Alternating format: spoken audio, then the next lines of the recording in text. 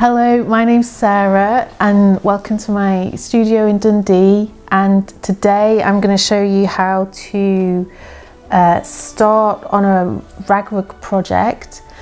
So a lot of what you do with rag rugging, half of what you do with rag rugging is preparing the material, and if you've got a kit then you might not have to do this part, which is great.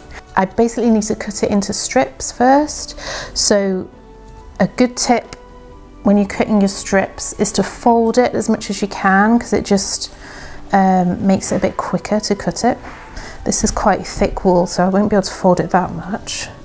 And then you need some decent scissors, and you're just literally going to cut strips like this. So I've got my strips like that, and then I'm going to need to make them into smaller bits of wool, because I'd like to show you how to do this if you haven't got any of the kind of tools. You can just use your hand, wrap it round like that, so that's fairly uniform, and then cut at the top, cut at the bottom, and you've got your strips, and they're fairly uniform. So you can you can either decide to cut all your fabric into strips first, or you can kind of cut as you go. You've got your strips, so then you need a piece of hessian. So that's what this is going to be, your kind of backing material, and you want to decide what kind of shape you want to what kind of shape rug you want to have. So this one's going to be round. The thing to remember is that you work from the back. Back in the day, people might have used an old peg or something to basically just prod a hole into the hessian and then prod the strips of material through. There are different ways of doing rag rugs. You can pull it through with a different tool, you can hook it through with a different tool, but I'm showing you the prodding way today because it's probably the easiest way to learn rag rugging, and it's also, you don't need a tool. You could literally use a pencil. So you'd literally get your hessian, make a big hole. The brilliant thing about hessian is that whatever size hole you make, if you've made a mistake, you just kind of pull on the grain of the fabric and it's gone. So don't be shy about just making a great big hole in the hessian, because it's going to make the whole process a lot easier. And then you get your strip of fabric and you just want to poke it through. So you've poked it out onto the other side like that, and then right next to it, probably kind of, you can see the tiny little grains of fabric there. A couple or three spaces of fabric, make another hole next to it, and then pop the fabric through. And there you are. That's your first kind of, it's not a stitch, but it's kind of like a stitch. That's your first one. So then I'll show you with a pencil, just so that you can see that it's quite doable. So you're going to count a couple of grains of fabric, maybe 3, because this material is quite thick.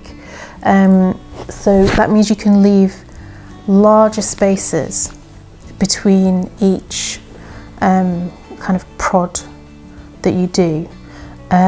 If you got thinner space, if you got thinner material, then you need to put each bit of material, you need to put them closer together so that the hessian can kind of hold it in tight. So I'm going to go 3 spaces next door, make a hole, get my fabric and push it through. You might need a hand underneath the other side just to pull it through. As you push down, you can use your other hand to kind of just grab under. So that's one side through, and then just pop your fabric over the hole, push it down and pull it through. So there you see you've got your next stitch. So you basically carry on doing that for the whole rug. that's it basically. When you get them all together, they look lovely and you can't see any of the hessian, and it's really quite tight in there. So you don't want too big a gaps between each strip of fabric. At the same time, you don't want them too tightly together either, because otherwise that will kind of warp the hessian. It won't lie flat anymore. It'll be all bumpy. So once you get going, you'll get a feel for how the fabric's sitting, and how making a great big hole just makes it quicker and easier, just like that. And if you make a mistake, like I say, the hessian is very forgiving, so you just take your strip out and you just pull your fabric and you can start again. You can make much smaller things. This is something that I made ages ago, just like a little brooch. So you literally cut yourself a round piece of hessian, do your prodding and stick a pin on the back, and you've got a little brooch. Or I've seen people make flowers out of them. You can make cute little animals, anything like that really. Traditionally, these rugs were left without a backing. You just literally leave them like that, put them on the floor. You can make a wall hanging or something like that. If I'm making a wall hanging, I might just kind of back it just for neatness. But if it's a rug, then I don't, I just leave it. And I'll just show you on this edge. I'm just gonna do a very simple hem. I'll just fold it over once and I'll fold it over again, and I'll just pin it. And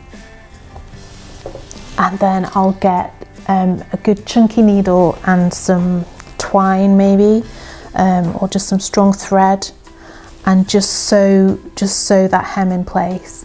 If sewing seems like a bit too much of a faff, then you can use glue. You could use hot glue gun or fabric glue, and just glue the hems together and it would still do the same job.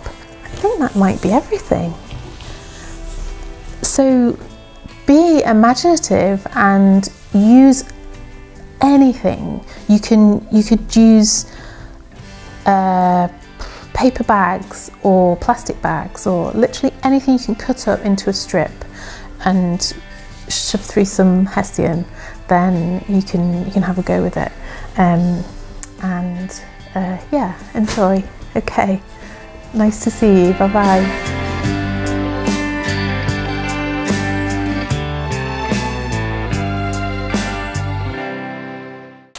I just want to show you how to use this hedgehog kit that's been put together for you. So the things that you've got in here are, you've got your little hedgehog body, and you've got a bag of cut up strips. They've already been cut up for you. So you literally need to just get a strip. You've got a prodder, it's just a pencil, but that's all you need. Just a reminder, you start prodding from the back, so you need to turn your hedgehog over. So you're pushing the material through the hole like that, and then putting